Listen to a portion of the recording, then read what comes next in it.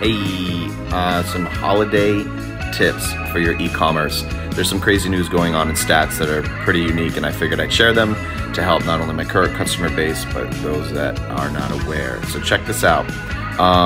As of this year, they're reporting that there is a significant increase in the overall health and strength wellness segment.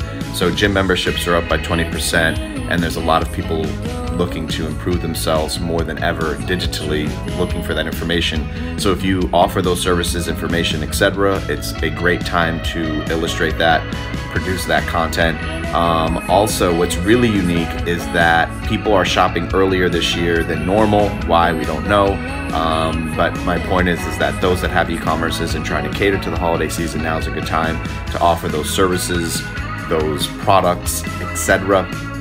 And another thing that's really neat is that because there's a lot of scary feeling in the air about the economy and this, that, and the other, and websites and platforms that are allowing people to sell their used clothing, products, things of that nature are on the rise. So if you've thought about doing it, or if you're currently doing it, now's a great time to clear out your closet and or things that are laying around in the garage that you thought could maybe sell, and you didn't want to deal with a Facebook marketplace or flip swap bullshit. Now's a great time to utilize some of these platforms or build your own platform to sell these products. But anyways, hope this was helpful. I love you. Bye.